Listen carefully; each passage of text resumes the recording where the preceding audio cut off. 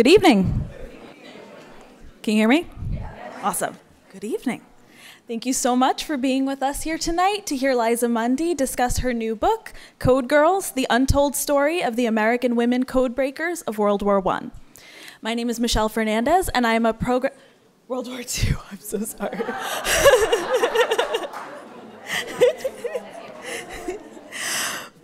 My name is Michelle Fernandez, and I'm a Programs and Partnerships Librarian here at Arlington Public Library, and in case you can't tell, I'm new. We would like to thank our partners from One More Page Books for being here tonight and supplying copies of the book for sale. At this time, I would like to ask that you silence your cell phones as we begin. Liza Mundy is a journalist and author of 4 books. She is a former staff writer for The Washington Post, where she specialized in long-form narrative writing, and her work won a number of awards. Her 2012 book, The Richer Sex, was named one of the top nonfiction books of 2012 by The Washington Post and a noteworthy book by the New York Times Book Review. Her 2008 book, Michelle, a biography of First Lady Michelle Obama, was a New York Times bestseller and has been translated into 16 languages. Her 2007 book, Everything Conceivable, received the 2008 Science and Society Award from the National Association of Science Writers as the best book on a science topic written for a general audience. She writes widely for publications including The Atlantic, Politico, The New York Times, Slate, and Time. In keeping with the theme of Ms. Mundy's research, the library's Center for Local History, where she performed some of her research, has compiled an exhibit on Arlington Hall, which was taken over by the US government in June 1942 as their new location for military intelligence and cryptanalysis work, and became a central hub for the Women's Army Corps. Stop by their table outside, where they have some codes available for you to try your hand at some cryptanalysis. They have beginner and then advanced, so you can sort of make your way through. The Center for Local History is going to be launching a new digital collection on Arlington women this coming March, and a sneak peek was posted this week on the library blog. You can find out more about them by visiting the Center for Local History here in the library in person, or online at library.arlingtonva.us. Following Ms. Mundy's presentation, there will be a Q&A, so please line up at the center microphone to ask your questions. And without further ado, please join me in welcoming Liza Mundy.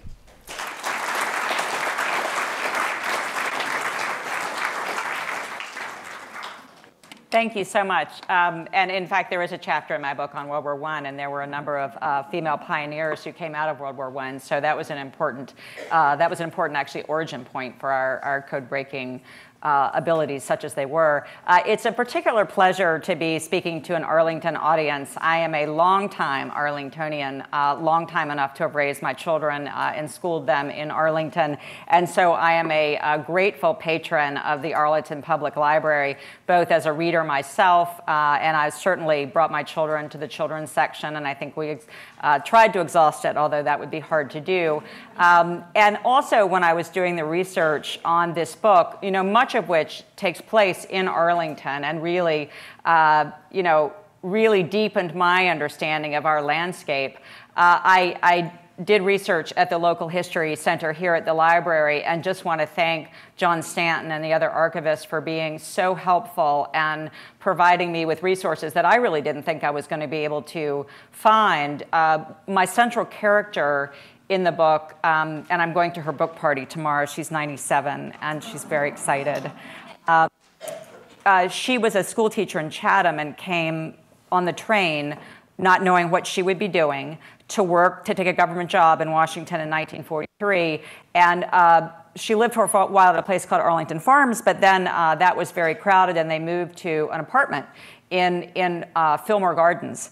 And I wanted to, she remembered moving into Fillmore Gardens. It was new. She remembered that there was just kind of a lone building. That was her memory. But of course, in doing work where I'm mining the memories of people in their 90s about something that had happened 70 years ago, when I can barely remember something that happened 3 days ago, I wanted to know more about the apartments in Arlington and when they were built. And I didn't think that they would have a resource like that here, but lo and behold, John Stanton, when I got there, had set out, there was somebody had written a thesis, of course, on the garden apartments of Arlington, and there was one on Fillmore Garden. There was actually a paper on Fillmore Gardens that confirmed her memory that it was being built during the war to house largely the women who were coming to work in Washington, and that a portion of it was built before the rest of it was built. So it was extraordinary to me, the kind of rich resources that the library has, and that they were able to confirm these, sort of fragmentary, sometimes memories. And similarly, there were several times when I needed pretty rare war documents, kind of temporary reports on the sorts of meetings that were being held to try to find labor during the war. And the interlibrary loan section several times came through with documents that, again, I wasn't sure I was going to be able to procure. So I am so grateful for this resource, amazed that it's 5 minutes from my house, and grateful also to the library for providing a space for talks like this. I'm also very grateful to my favorite Arlington bookstore, One More Page. I've spent too much money there.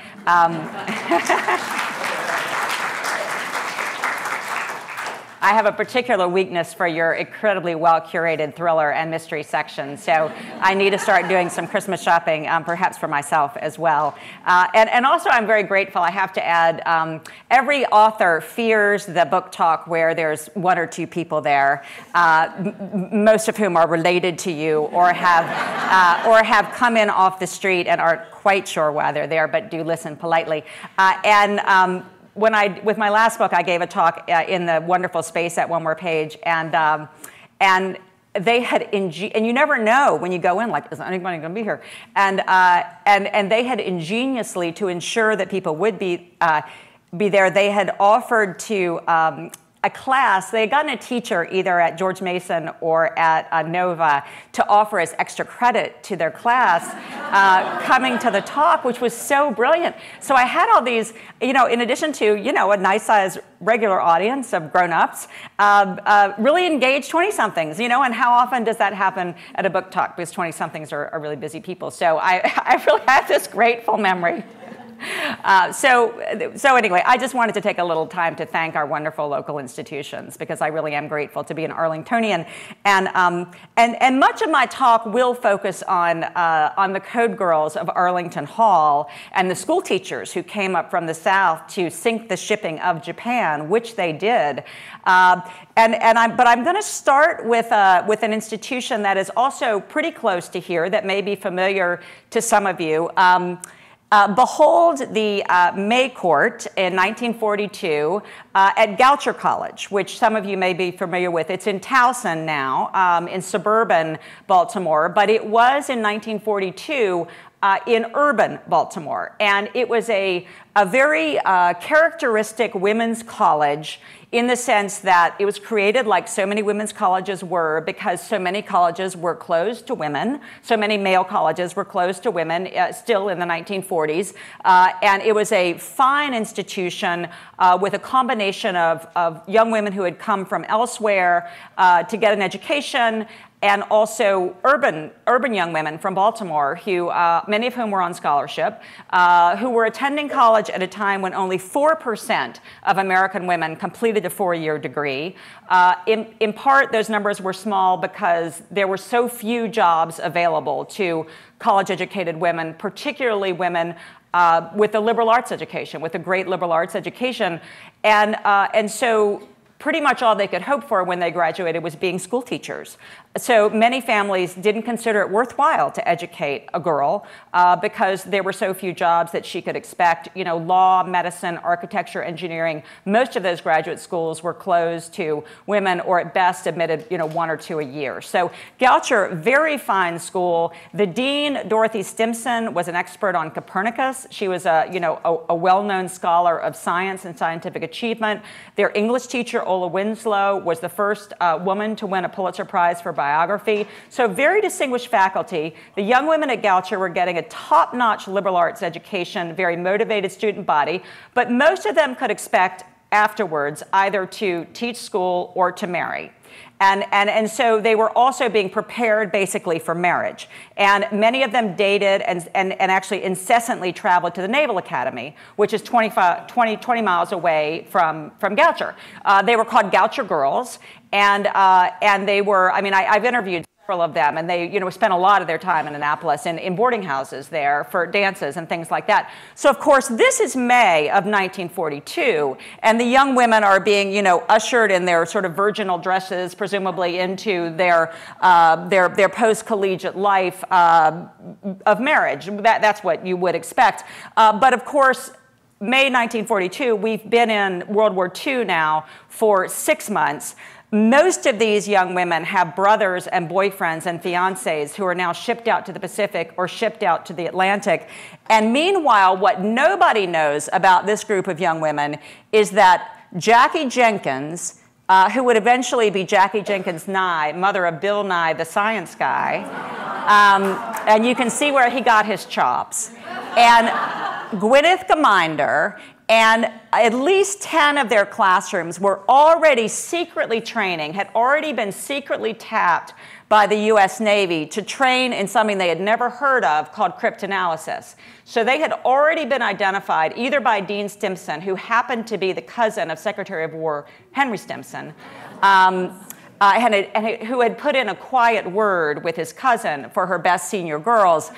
So these young women had already been tapped and were training in a locked classroom where they were being trained by Ola Winslow and a naval officer in a tradition of code breaking that went back to the Renaissance. So they were learning about things like Vigenère tables and ways to scramble letters and the behavior of the English alphabet, letters that traveled together like S and T or ING, and how to do a frequency count of a sentence to see if letters had been scrambled, what letters might be standing for other letters. They were pulling strips of paper through cardboard, learning techniques that had been honed in Europe over hundreds of years. And the reason that they were doing this secretly, without telling anybody, was, of course, because of Pearl Harbor. On December 7th, 1941, one of the greatest intelligence failures of our nation's history, one of the surprise attack where Japanese bombers and fighter planes attacked really just about our entire Pacific fleet in Pearl Harbor.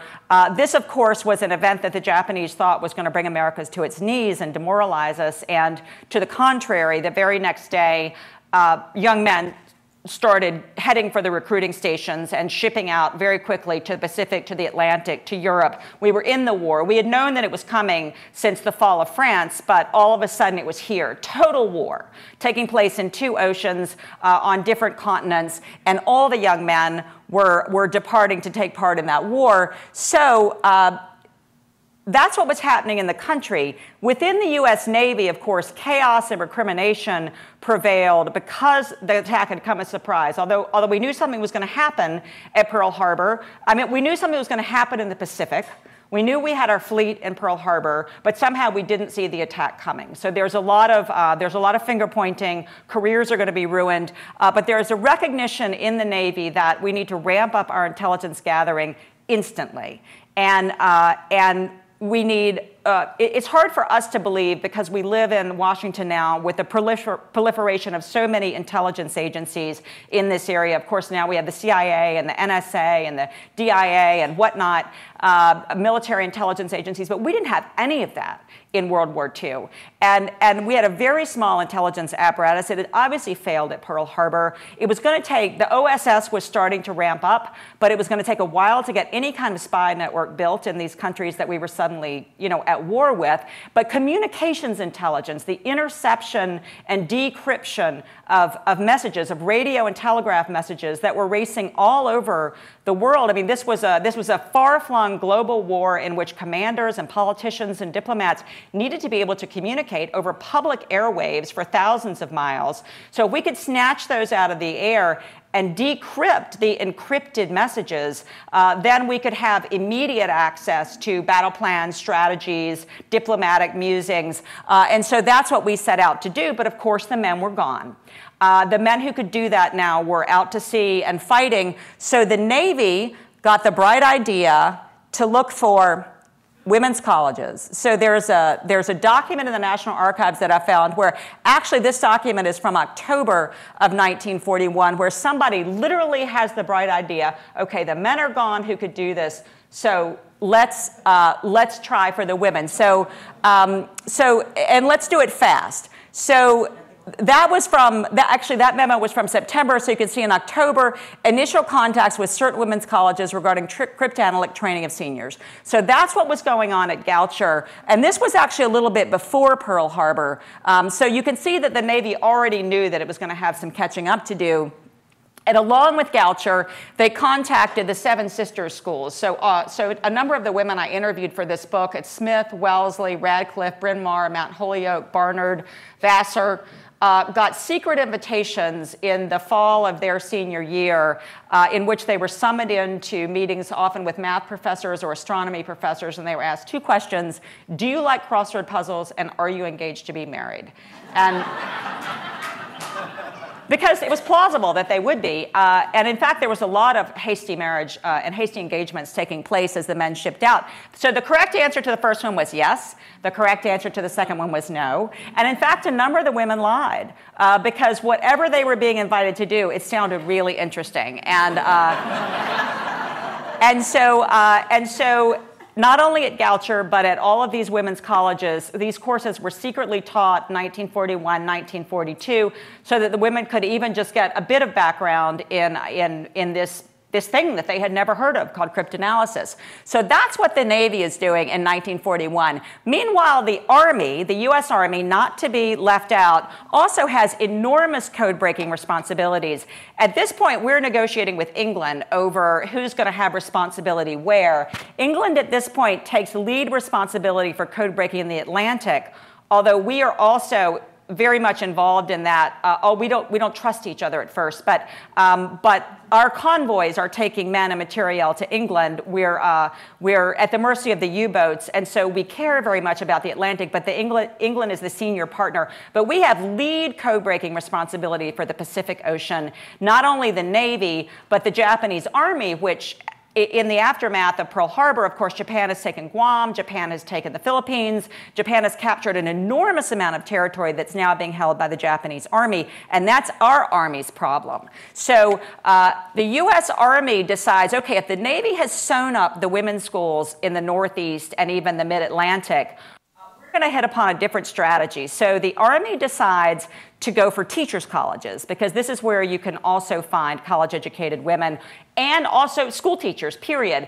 And their strategy, and this is literally true, is that they're going to send young, handsome Army officers to post office and hotels, particularly throughout the American South, because it's believed that Southern women are particularly susceptible to the charms of a handsome man. And again, like marriages, there are literally oral histories in which the Army officers are laughing about this ruse and congratulating themselves on getting these barefoot girls from West Virginia. And so one of the women who was called in actually to meet with her dean of women is Dorothy Romali, who's at Indiana State Teachers College in Pennsylvania. Also, my central character, the woman who'll have her party tomorrow, Dot Braden, who is the oldest of 4 children in Lynchburg, Virginia, daughter of a single mother, attended Randolph-Macon Women's College in Lynchburg. Her mother was supporting the family as a secretary at a uniform factory, which was, again, one of the few jobs that a woman could expect who needed to be in the labor force and wasn't college educated. And her mother thought, well, at least Dot, if she goes to college, she could expect a slightly better job teaching school. So in 1942, Dot took her first teaching job at Chatham High School. All of the male teachers had left. A lot of the female teachers had left to marry the men. So she was teaching English, French, physics, Latin, hygiene. She was marching the girls back and forth to lunch. She was completely exhausted. And at the end of that year, she came home to Lynchburg and she said, Mom, they dumped everything on me. I am not going back to that school. And her mother said, well, I've heard that there's a recruiter at the Virginian Hotel in Lynchburg. I don't know what he's recruiting for. And Dot went and she just signed on the dotted line. Because whatever it was going to be easier than teaching school, and it was going to pay more. She was making $900 a year as a school teacher in Chatham, Virginia, and now she would be making $1,440 a year working for the U.S. government doing what she did not know. So Dot, like thousands and thousands of other young women, takes the train and finds herself in Washington Union Station with 2 hardback suitcases, her umbrella, and her raincoat. And she had no idea what she had signed up to do.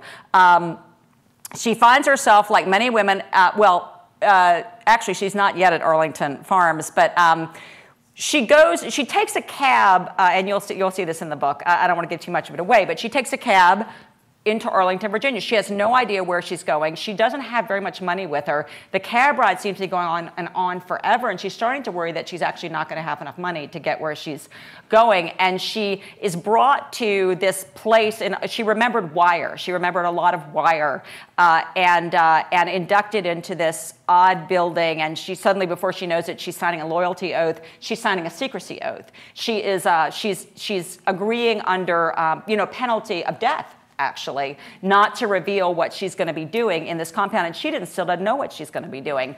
And then as she goes through this exercise, and then the person who's actually a young woman, and I interviewed her as well. She's a young woman at the time, who's inducting all of these young school teachers from the South into their new work. They say, "Well, do you need a bus to go wherever you're staying?" And she says, "Where I'm staying?" And she thought that the U.S. military would provide her with lodging for whatever war work she was going to be doing, but no. I mean, this won't surprise anybody, right, who works for the government. And she had also had to pay her train fare to come to Washington. So they sent her to this place called Arlington Farms that is over somewhere near Fort Myers. I mean, I looked at the map to try to figure out where Arlington Farms was, because it's not there anymore. But it was hasty temporary housing that Eleanor Roosevelt had ordered be built very, very quickly to house these thousands and thousands of young G girls who are coming to Washington to serve the war effort. And it was known very quickly in Washington as 28 acres of girls. And in fact, another reason that I'm grateful to Arlington Public Library and the Arlington Historical Society, which puts out a great scholarly magazine, is there was an article that also they had procured for me on Arlington Farms, and there was a lot of fraternizing at Arlington Farms. The young women who came up, 7,000 young women living in Arlington Farms, there was a lot of coming and going with soldiers. So there were some handsome young officers, in fact, and the head of it was criticized, actually, by the amount of fraternizing that he allowed at Arlington Farms, and he replied memorably, "I am not running an old maid's home."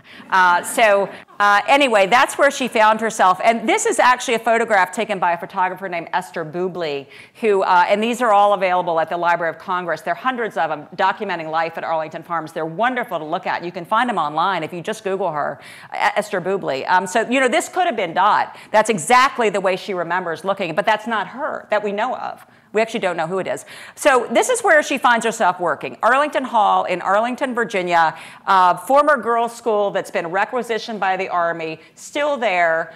If you're driving along Route 50, you can glimpse it through the trees. And that's the way in which reporting this book has really changed my understanding of our landscape. Not only all these garden apartments that were built, but Arlington Hall had been, a very posh girls' school. The girls took classes in deportment and posture and horseback riding. And the Army had kicked them out, taken it over, and built temporary housing. So this is actually not housing, temporary workspace on the grounds where there used to be bridle paths and tea houses and ponds.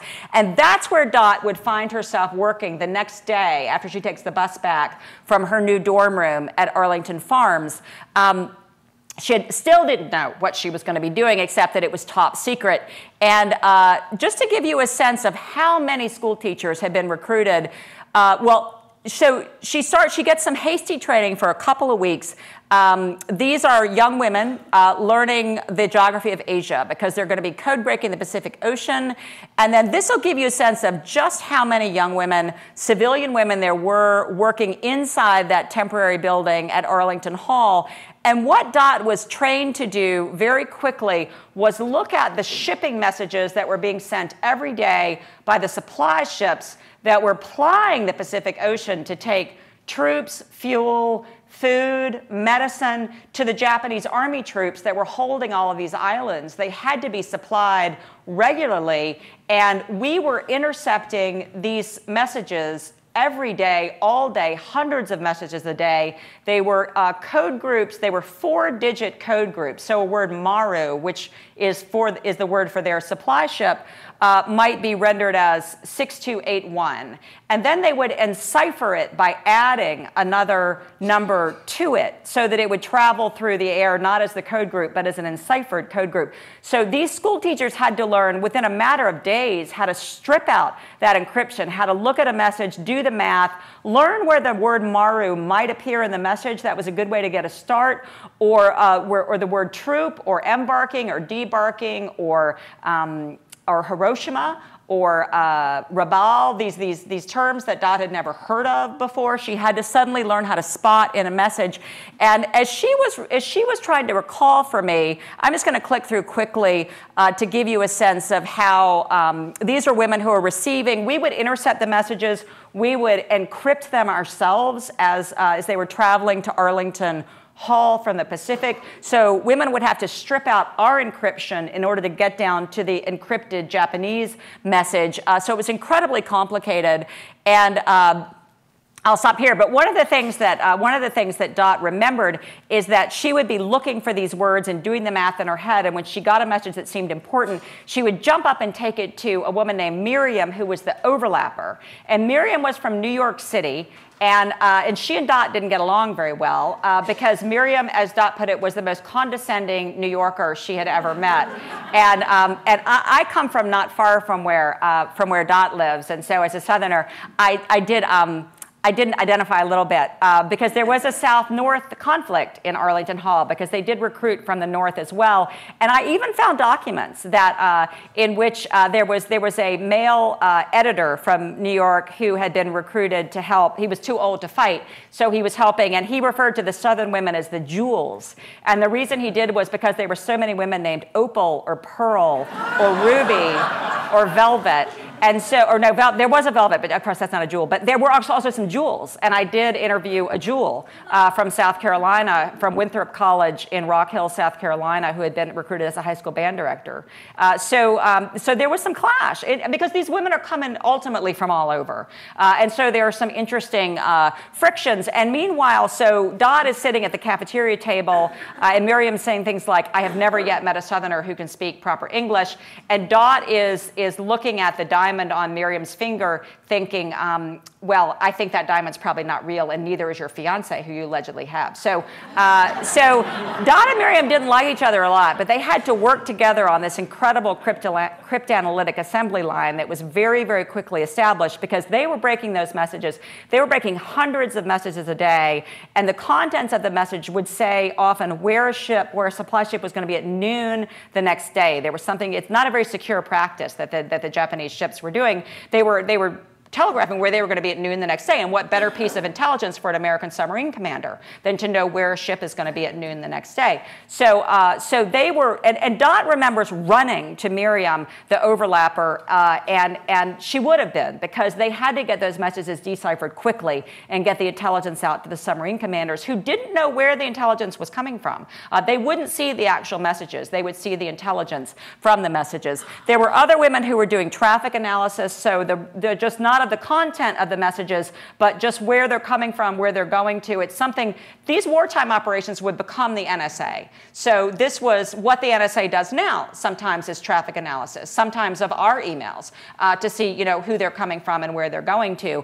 So that's what women were doing. They were maintaining a human Wikipedia section so that as people were breaking messages, if they needed to know a ship name or a commander's name or, was this a significant person, they would call the information desk that was maintaining shipping files, names of Marus that they had gotten from Barclays, from Lloyd's of London that had shipping registries of commercial ships that had been transformed into Army supply ships. So this was the overlapping group, and I found these photos at the National Archives. I loved them so much. One of these women might have been Miriam. I mean, who knows? This was another group. This was a very important group of women. The woman who you see with the dead plant laughing down at her work was recruited out of Russell Sage College at age 22. She and a West Virginia school teacher named Wilma Berryman, who was presumably one of those barefoot girls from West Virginia, they broke the Japanese Army address code, this address that was appended to the beginning of every message. And because they broke that, and that was a discrete message system. It was enciphered in a different way than the rest of the message. But because they broke that and figured out how it worked, we were able to know who was headquartered where, and when messages were going to a new unit, if messages started traveling to a new place, that would suggest that the Japanese were on the move, that a new unit was being set up. So they were able to comprise every day what was called order of battle and give a report every day to the Pentagon, compiling what we knew from these address codes about where the Japanese Army was, how many troops were there, where it looked like they were headed.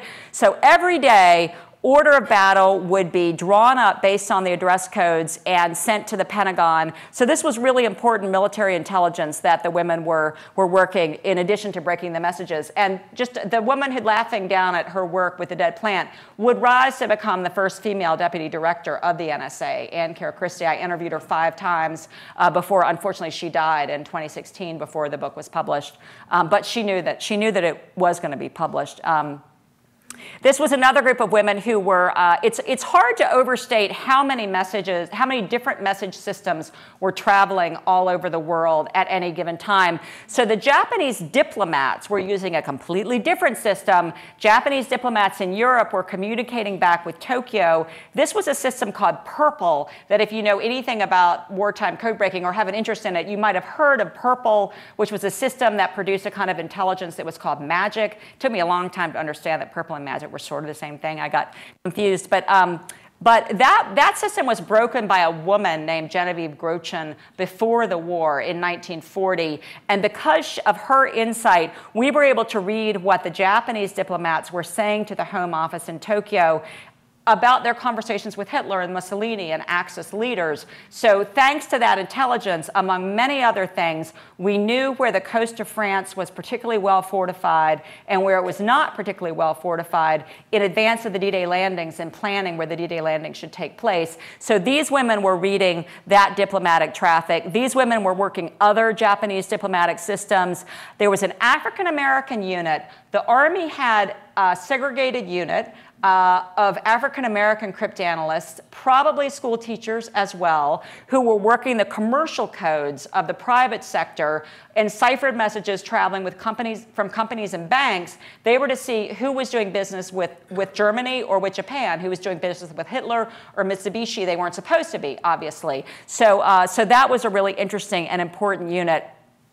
There were other women doing cybersecurity, encrypting our own messages to keep them safe, looking if we were looking for problems in our military traffic. And also, I love this part, planning deception programs. So another thing about the D-Day landings, when we were about to embark on the landings, it was very important that obviously that the Germans not anticipate that it was about to happen and not know where it was going to happen. So these women studied our military radio traffic and learned it with such precision that they were able to create dummy traffic, which was fake American or Allied military traffic to persuade the Germans that we had a huge contingent of troops poised to make a landing in the Pas-de-Calais region of France, and it worked. It was a fictitious First Army called FUSAG that was allegedly led by Patton, and it did not exist. But they convinced the Germans that it did exist, and that had to continue happening even after the landing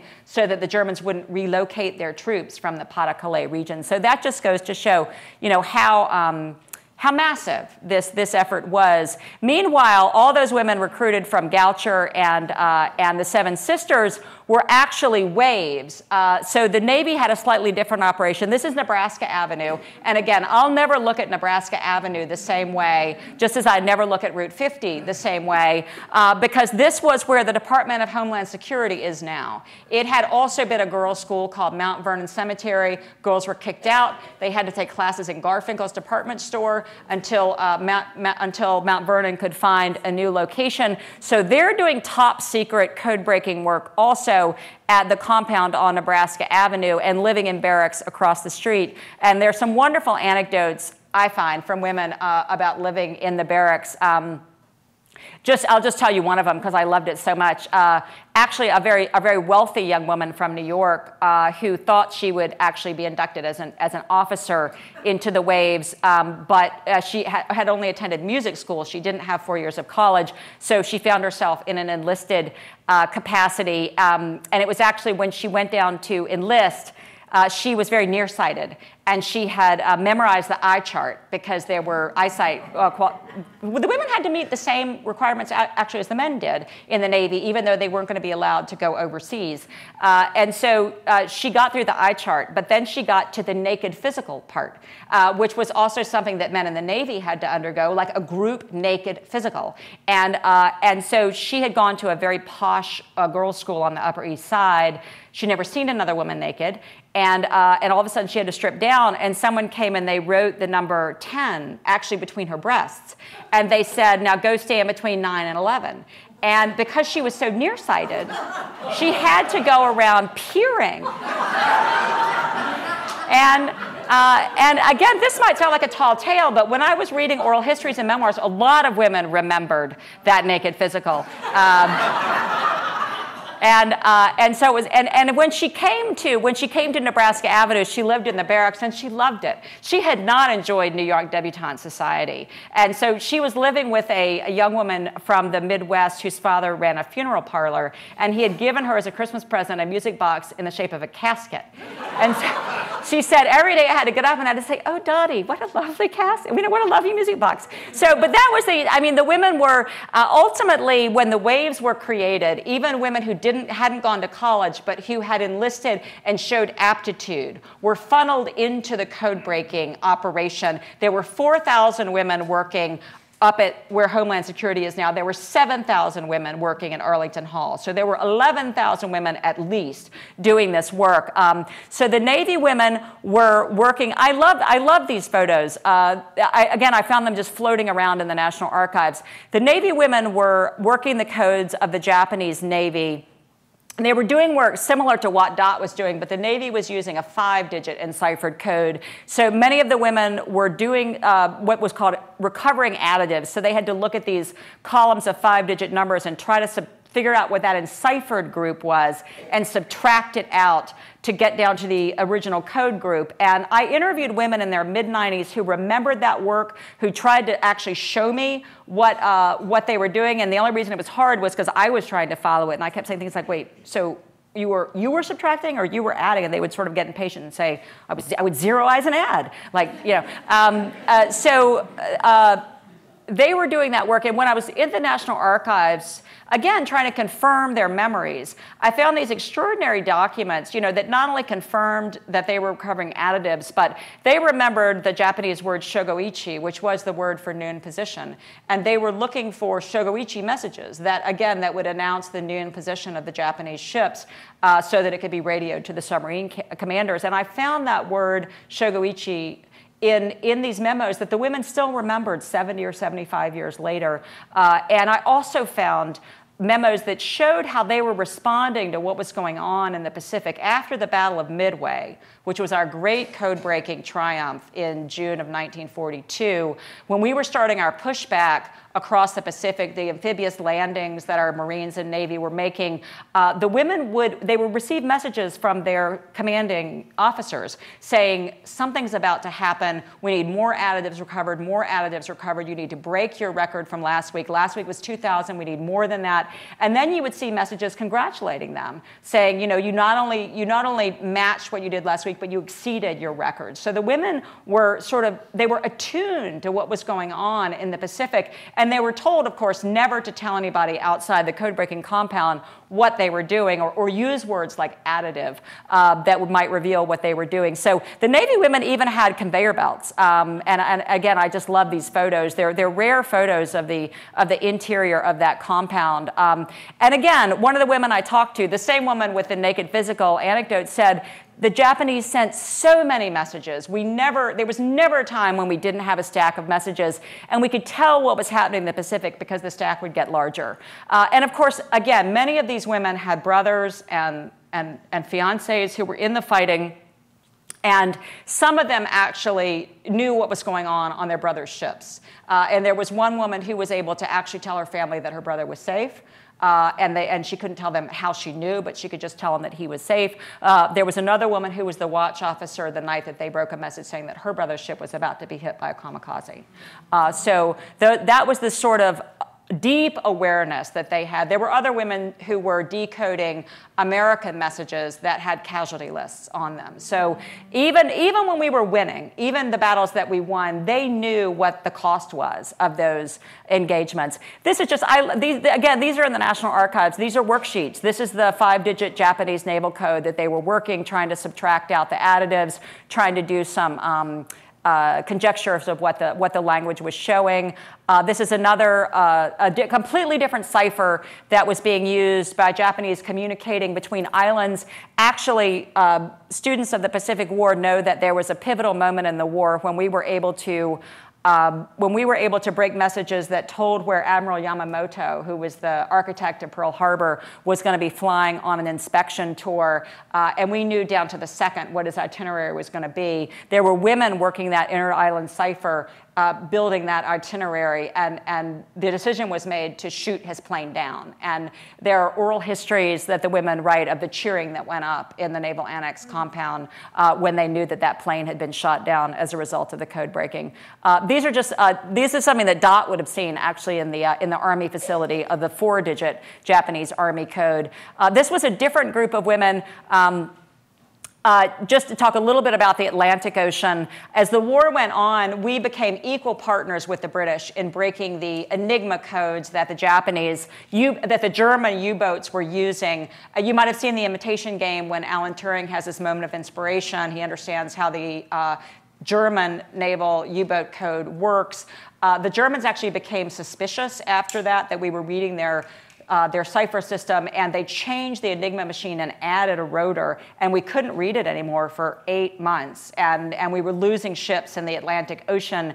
And so there was a top secret project to build sort of bigger, faster machines that could break that 4-rotor Enigma code. There were women who were helping build those machines in Dayton, Ohio, who then came down to Washington and were running them. This is what the machines looked like. They could detect the key. They could detect the rotor setting, which changed every day in the German U-boats, and then run it. And so those machines were actually used just to detect what the setting was, and then the message would be run through smaller machines that would actually decode the messages. Women were working those machines. They were also translating the messages from German into English, and then they were writing up intelligence reports that would be given to the military.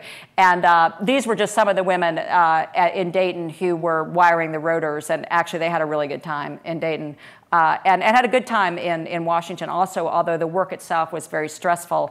And just to go back, one way in which the landscape of Washington was forever changed for me, there's a chapter in the book where the women working the German naval codes are actually, the night of June 6th, 1944, one of the women recruited from Wellesley describes walking into the Naval Annex to start her midnight shift in the German section and thinking, they know that the D-Day landing is going to happen, but she looks at the full moon and she doesn't think it's going to happen on a full moon. So she thinks that there won't be any landing tonight, and she goes to her position, and then at about 1:30 in the morning, our time, the messages start coming in from the Germans.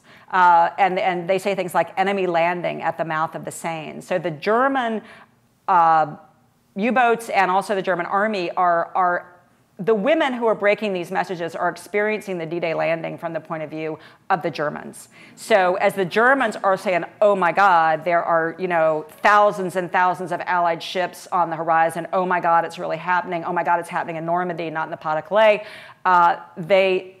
they are reading these messages. So they know that the landing is happening. Again, they have fiancés, they have brothers in the fighting. They can hear the Germans talking, essentially, but they don't completely know how the landing is going or whether it's successful or how many lives are lost or, you know, which glider pilots have survived and which ones haven't. And so she writes in her memoir about, you know, sort of feeling the might of the Allied effort and feeling overwhelmed by it, and also feeling at the end of her shift exhausted and overwhelmed, not completely knowing how many Allied lives have been lost, and catching the bus at 8 o'clock in the morning to go to St. Albans Church right next to the National Cathedral, which is open all the time, all night during the war, and praying, because the women didn't know what else to do. And I have to say, after reading that, I will never drive by St. Albans Church, actually, and not think about that anymore. So in addition to those moments, oh, sorry, I'm going backwards.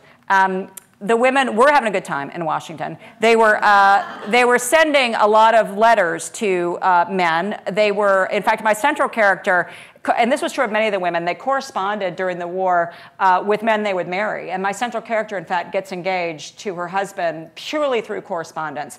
And this was so common that I kept saying to her, wait, you hadn't seen him, right? He hadn't come back, right? You were doing it all through the mail. And she just said, yeah, I mean, she's like accepted that was how they became engaged, because it just wasn't unusual at the time. What her husband didn't know was that she was actually writing 5 or 6 men during the course of the war, and she was actually reluctant to tell me that for a while. But again, one of the things I'm grateful to for the records here is the piece on Arlington Farms confirmed that there was actually one young woman who was writing 12 men, and it was actually quite common. Women were told that they needed to keep up soldier morale, and so they were often quite innocent, you know, letters, just literally writing to cheer up these men, many of whom they had never met, just doing what they could for the service of morale, and sending these small snapshots that they were taking incessantly. This is Dot actually writing to her fiance, aren't we cute? Carolyn is the other of this twosome. Now, Carolyn was an awesome codebreaker from Bourbon, Mississippi, a school teacher who would ultimately end up working for the NSA. So they're writing these cute little, you know, here's what we're doing on the beach, because that's all they could say. They couldn't tell their fiancés and husband like the incredibly important work that they're doing. And so this is again an Esther Bublé photo of the young women at Arlington Farms awaiting mail call. And this actually is Dot, my central character, and her friend Crow, Carolyn, she called her Crow, and they stayed friends for the rest of their lives. She married Jim Bruce, who she was communicating with. Crow, who's the shorter, married a wonderful man, and Crow insisted that Dot and Jim come up and meet her husband before she would consent to marry him, because Dot's imprimatur was so important to her. And I'll just end with this photo just to talk about, you know, it's very hard for the women, as it was, of course, for men returning from war, to adjust. This is a group of Navy codebreakers to adjust to civilian life. And the work had been so stressful, but it had also been so urgent and important. They were living together in apartments or in barracks. They were often being fed. They didn't have any domestic responsibilities, generally maybe for the first time in their lives. And then all of a sudden they're, you know, thank you very much. The Navy women get a medal. They're told never to show it to anybody. They're told thank you for your service. Never talk about what you did. Never use any words that you used in the compound again for the rest of your lives. And the women took this very seriously. I had to pull the stories out of a number of these women and convince them that 75 years later it was okay to finally talk. No, in fact, really Dot, who you saw, at one point she said, well, you know, what are they going to do? Send me to prison? And I said, at your age, it'll probably be a nice prison. And that finally convinced her to use words like overlapper that she had never uttered in 75 years and never uttered outside the compound of Arlington Hall. So this was a group of Navy women that missed each other so much after the war. They were all, of course, told, go home, don't show anybody your medal, get married, have babies. And they did, but they were suddenly living very isolated lives. Some of them were really traumatized by the stress of the work that they had done, particularly the women working the German codes. And they were isolated. They couldn't get appliances because factories had been churning out tanks and bombers and not washing machines. And so they were wringing out sheets, you know, in the bathtubs and taking care of little babies and missing each other. So this group of women who were such good friends at the Naval Compound started something that I'd never heard of called a round robin letter. And the way it works is I would write a letter about how my day was going. I'd send it to the second woman. She would write her own letter. She would send both letters on to the third woman, write her own, send 3 on to the fourth. It would make its way all the way around, and then I would take on my old letter, I'd write a new letter, and it would travel around the circle again. So that round robin letter kept going through the 40s, the 50s, the 60s, the 70s, the 80s, the 90s, until I was doing my reporting. There were 2 women left, and they were still writing each other on almost a daily basis. Unfortunately, one of the women died during the course of my research, but Ruth Mirsky from Queens, right there, is still alive, and her email address is Ruth the Wave, because they were code girls then, and they're code girls now, and many of them are online, and still emailing, and still so proud of their service that that's her email handle. So I'll end there and take questions. I suspect.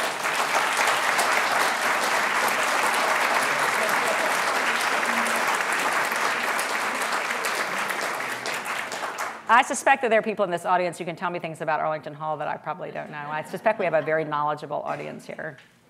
Could we applaud the lady? Oh, please, yes.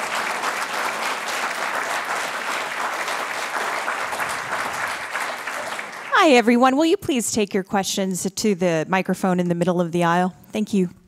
I would always thank them for their service, and it was often the first time they'd ever heard that. I have read your book, and I think it's wonderful. Thank you. But my question doesn't really have to do with the women specifically.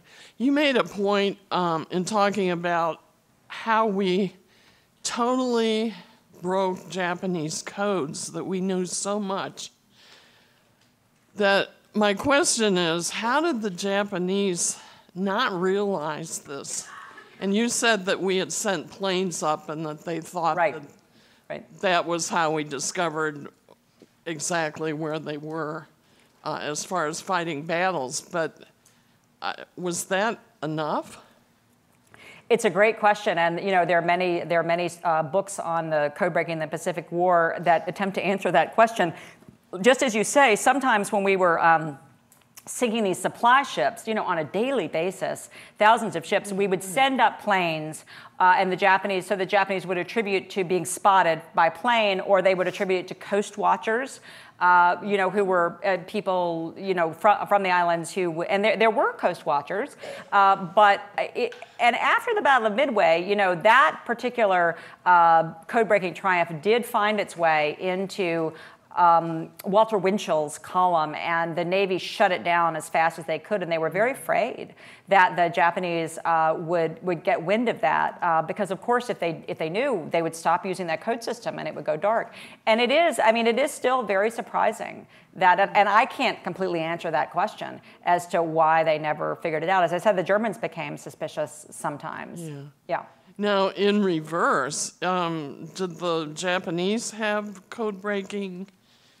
I mean, did they do code? Is there any indication that they broke any of our codes? I can't answer that question. I know that the Germans did, and the Germans were reading our convoy code at one point, and actually the Americans were trying to convince the British that the convoy code had been broken, and because the British were slow to acknowledge it, and so we were actually monitoring the British. You know, the Allies would monitor each other's signals to try to convince them about the Germans.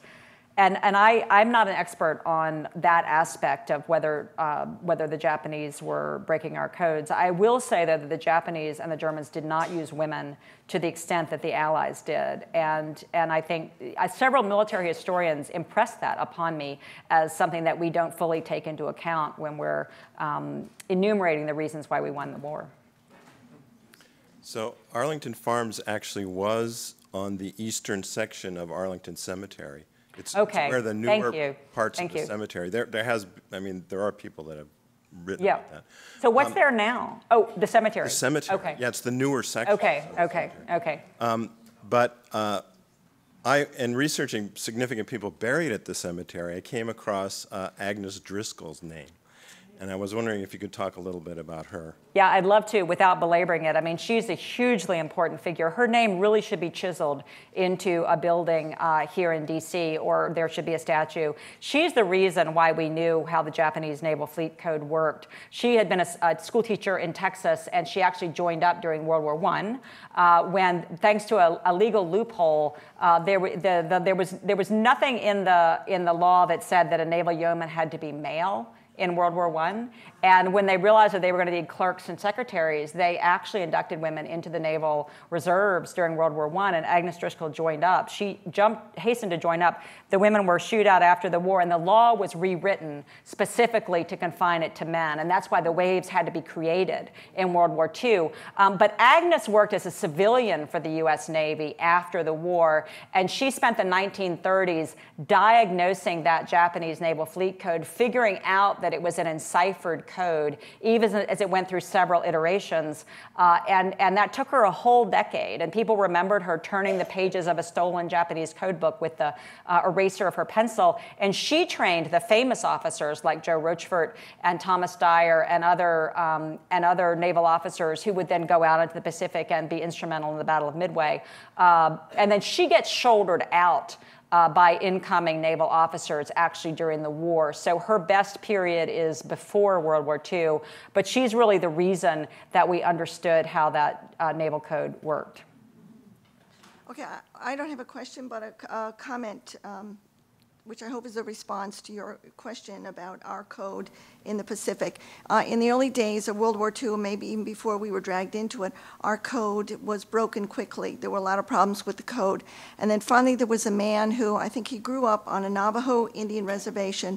His father was a minister. And he got this idea that, well, we'll use a different language. And so they used the Navajo language. Right. And so they called them Navajo code talkers. Code talkers, yeah. And so the Japanese were never able to figure it out, even though with modern weaponry, even though they would have to say grenade or they would just use the word, the English word, the Japanese couldn't. Right. That was it. We never had to change the code. Right. And not all of our codes were the Navajo codes, but you're exactly right, and those were Navajo code talkers. And in fact, I did come upon an oral history of one wave who was also trained in the Navajo language to do the code talking, because I guess we didn't have enough native Navajo speakers. But I think that's also a great example of, I had that caption that global war breeds inclusion. And, the Navajo code talkers are another example of how, in a global emergency, we were willing to avail ourselves of the communication talents of a marginalized group of citizens who, despite how they had been treated, did come forward to serve, in a crucial and invaluable way. I'm just loving the book. Thank you. Right there with Braden when she gets off the bus or when she gets there, and like all her taxi fare. I mean, all her money goes to the taxi fare, and she can't even pay the first month's rent. And it's just, I love the way you draw people in. Oh, thank you. And I may have missed this at the beginning, but my question is, because I was a little late, but my question is, how did you come upon the idea for the book? And then what were your one or two biggest hurdles in terms of executing it? Sure, yeah, thanks for asking. I'm fortunate to be married to somebody who reads declassified documents for fun and pleasure on the weekends. And my husband was actually reading a declassified history of Venona, which was the Soviet, our project to break Soviet code systems, which started during the war. It was top secret because we weren't supposed to be doing it because they were our ally. And this declassified history mentioned that 90% of the people on the Venona project, which continued after the war, during the Cold War, were women, that 90% of the people working it were women, and many of them were ex-school teachers. And I thought that might make for an interesting article or something. And I went out to the Cryptologic Museum at Fort Meade and talked to the NSA historians who laid out this much larger story of women being recruited to break the Japanese and German codes. And the Soviet effort at that point was tiny. So I couldn't believe that this story hadn't been told. And I think much like NASA knew that the African-American female mathematicians of Hidden Figures, NASA knew about those women, and it took an author like Margot Lee Shetterly who, to write a book to make it known to the public. And similarly, the NSA had known about these women who came to work during the war. I don't think anybody fully appreciated how many there were, because unlike Bletchley Park, which was a centralized operation, we had the Army and we had the Navy, and I don't think that anybody had really looked at the numbers to see that it was more than 10,000 women. So I thought it would be an incredible story to tell, but the hurdles, as Meredith mentioned, were I didn't know if I could find any living women, and I knew that they would be in their 90s, and I didn't know whether there would be any records, because you'd think that the story would have already been told if they were. But and I think it's an important point, because the women were so good about keeping this secret. That their contribution was really on the verge of being lost. They had never talked about it. They had played by the rules. They took it seriously. Nobody ever told them that the vow of secrecy they took was lifted in the 1990s when men started writing memoirs, the male naval officers. Nobody told them. In a way, like when I found them, it was like you'd hear these stories of Japanese soldiers that stagger out from the jungle in the 1950s and they don't know the war is over. Like the women were like that. They didn't know that it was okay to talk. And so they had just kept quiet. And as a result, this was the dawn of cybersecurity. They were doing cybersecurity. They were hacking into enemy communication systems. So we still have this persistent notion that women don't belong in tech. That people will still posit this idea that maybe that's the reason there aren't more women in Silicon Valley. They're just biologically not fit, which was that explanation proffered by a Google engineer this summer, when in fact, it's because the women kept the secret that we don't realize that the women pioneered so much of the tech industry, cybersecurity, and also computer programming. So one of the hurdles was finding women, and I just did it in any way that I could. The NSA helped me find Dot. I placed an ad in World War II magazine's website that led me to the woman who explained how she recovered naval additives. A friend of mine whose mother went to Wellesley, class of 42, went to visit her mother at an assisted living facility in Maine, and she came back and she said, "I've got 3 for you." And in fact, she had said at the dinner table, I have a friend who's working on this story, and the woman at the table raised her hand. She said, "I was recruited to do that work, and I have a friend who did that work." And then the other woman at the facility was the one who remembered the naked physical. I also came to believe that at every assisted living facility up and down the eastern seaboard, there's at least 1 or 2 women who did this work, if only somebody would ask them. So that was a hurdle. And then I was afraid that there wouldn't be corroborating information at the National Archives, and because historians would have written about it if there were. And in fact, so I thought I'd spend maybe a week at the National Archives. And in fact, I was there for 3 months because there was so much material. There were rosters, there were addresses, there were these memos about additive recovery, about the Shogoichi messages. I could see where the women moved. I could see when their names changed from maiden names to married names. These records had just been ignored. The hurdle turned out to be having a deadline and not being able to spend a year at the National Archives. So anyway, thanks for asking. Can I compliment you? I came here in 1944. I was a school teacher, just like you said. I was recruited. I came at... Can everybody hear her? Could you... Yeah. Oh, I don't know. Is it wireless? Just to make sure that everybody can hear. I was hearing fine, but I just wanted to... Both my mother and aunt work there. So.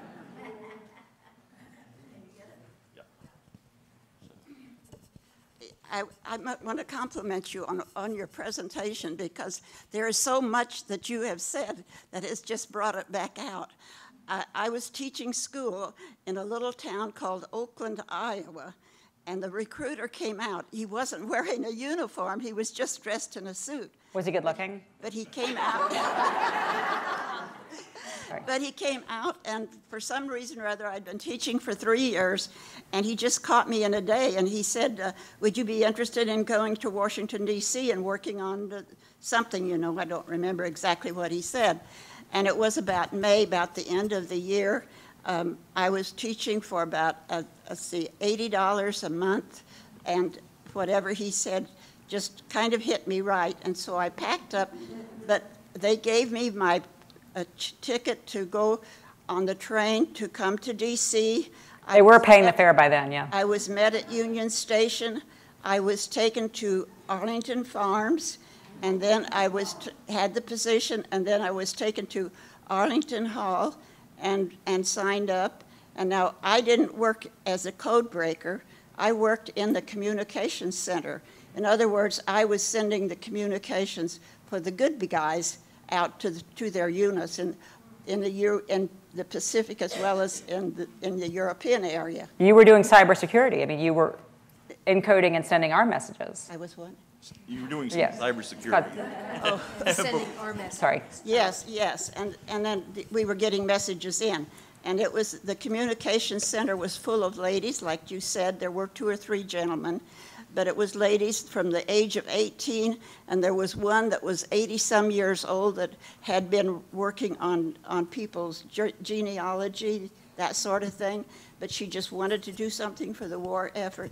She was the sweetest lady, and she fit right in with the rest of us. And we worked 3 shifts.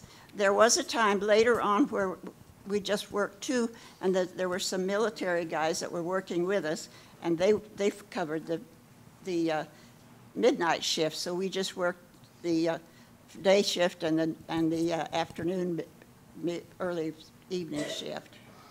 Let's see, what else could I tell you? Well, I think, yeah,